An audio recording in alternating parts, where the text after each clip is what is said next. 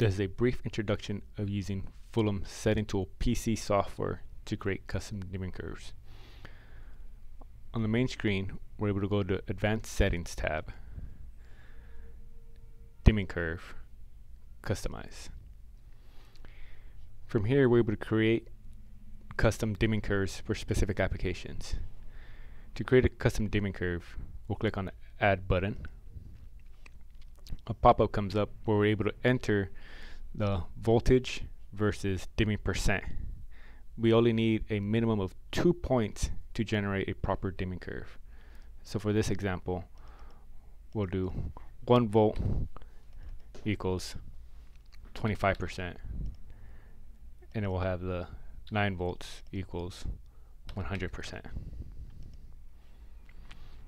The dimming curve range must be between 1 and 9 volts. The 0 to 1 volt is used to dim to off,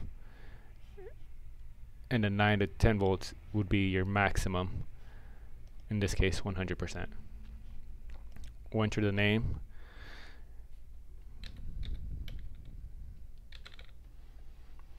and save.